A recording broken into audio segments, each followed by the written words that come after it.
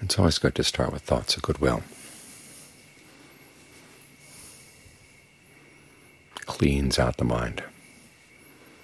There may be issues that come from the day. This person said this, that person did that. You did this, you did that. Things you don't like to think about. And if you don't do a little cleaning up beforehand, it's going to be hard for the mind to settle down. It's like trying to lie down on a bed where there are broken things lying all over the bed. So you clean them off.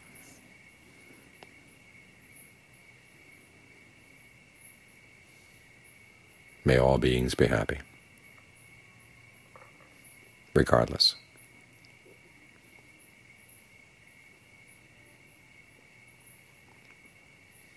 That doesn't mean may they all be happy just the way they are, because that would go against the principle of action, that people find happiness based on their actions. So you're basically wishing may all people act skillfully.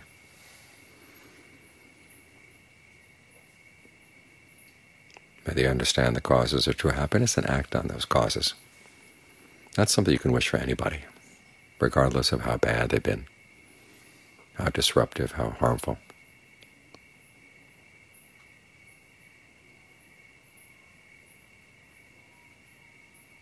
Try to keep those thoughts in mind and sweep them around the world,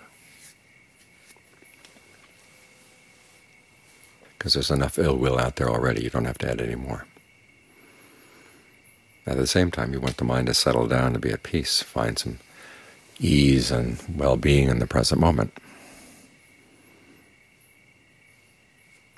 You want to lift it above the normal everyday concerns that make it small. We're trying to enlarge the mind here.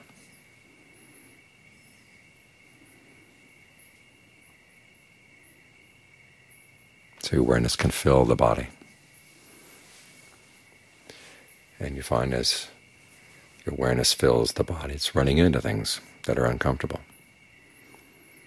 So first you want to make sure you've got as many outside issues taken care of as possible, so they don't pull you away. You don't trip over them as you settle down.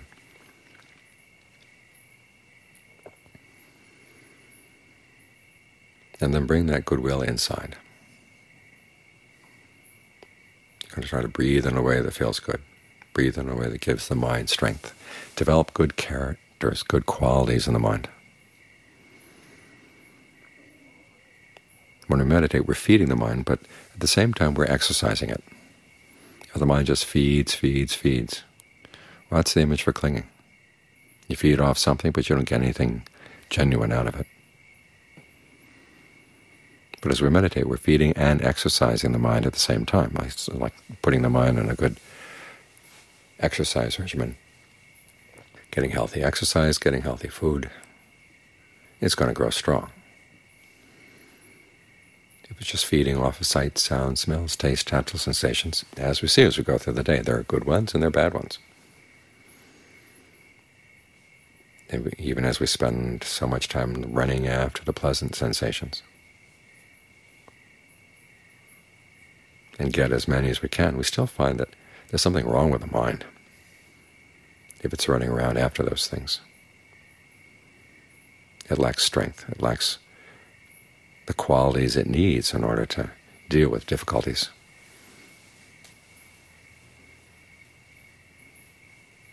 This is why people are really addicted to pleasure, have so much trouble with pain.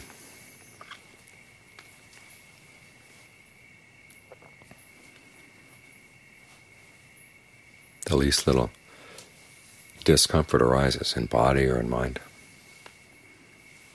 and they go for the quick fix. So this is another one of the advantages of having an expansive mind state. Helps see you through a lot of the difficulties. It gives you a good foundation for patience and endurance. The words patience and endurance don't have much glamour, because we tend to think of them as meaning having to put up with something unpleasant and gritting your teeth. But genuine patience comes from a sense of well-being that you can create inside, so that when things are difficult outside, you're not pushed around by them, because you've got something better inside.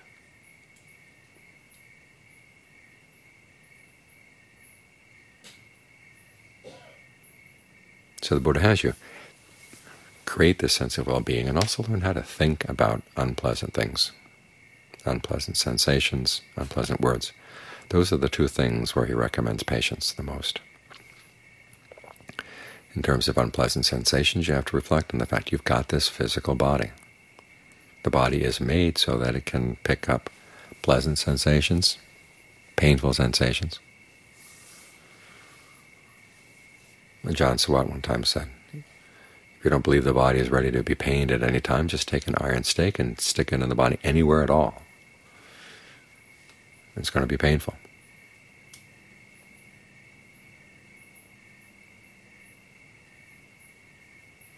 Of course, the Buddha says you've got this physical body, and this is the kind of body to which all kinds of painful things can happen. People can hit you, people can throw at you. If you didn't have this body, no one would know where to throw things at you. But here you are, you've got this physical body, and it's a target, not only for people's behavior, but also for all the germs that can come in, all the diseases that can come with the body. So you can't take it personally. This is what everybody's body is like, as long as you're on the human realm. So what are you going to do?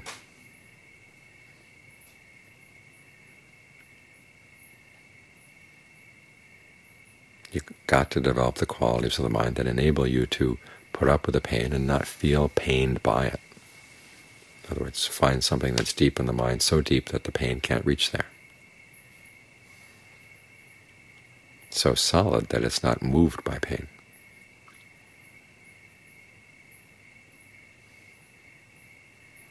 You can get to the point where, as John Lee once said,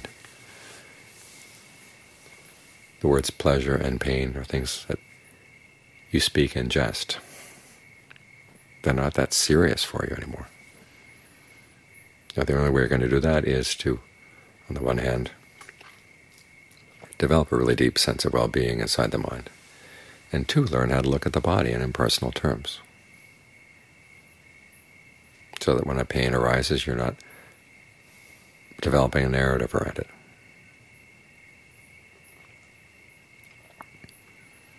And in particular, not the narratives that make the pain worse.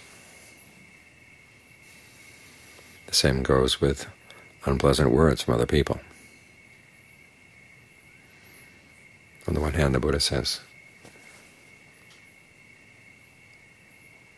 remind yourself that on the human level, all kinds of speech are spoken. There are kind words and unkind words,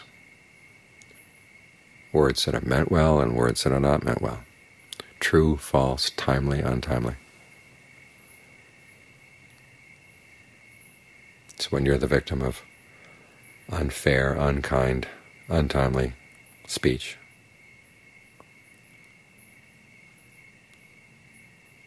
it's not that much out of the ordinary. There's that possibility here, and you're running into it right now.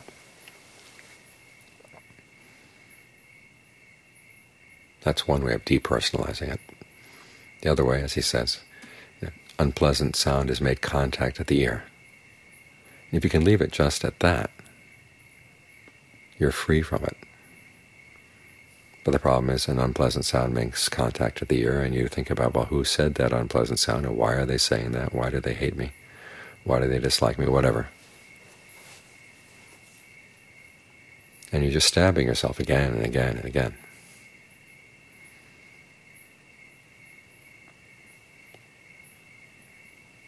So try to depersonalize it. It's just that unpleasant sound making contact at the ear, and that comes and it goes. That's it.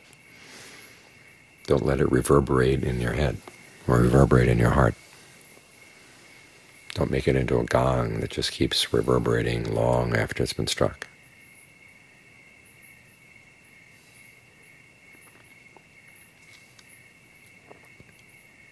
And here again is a time to spread goodwill.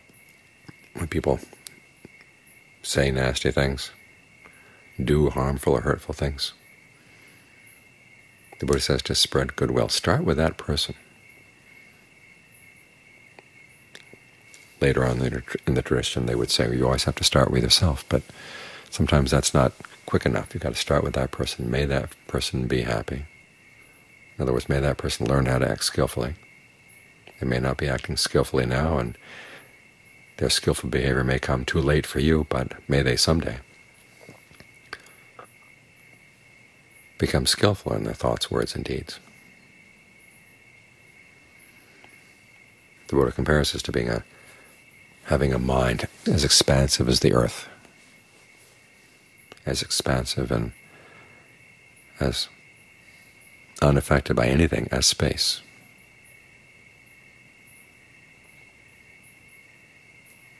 Again, that image of the enlarged mind.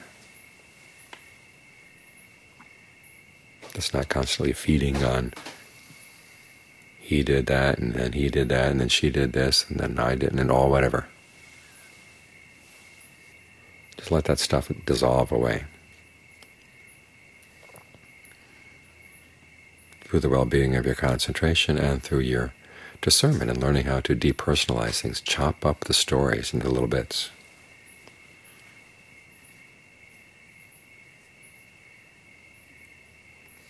It's when they start connecting, those little bits, when they start connecting, that's when they turn into trouble.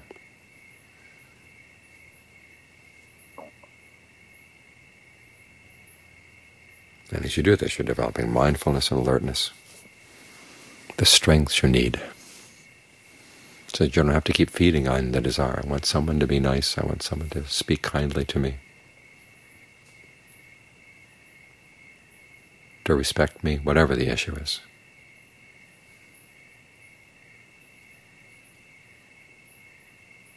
It's when you chop up those little bits that the mind is free to be large.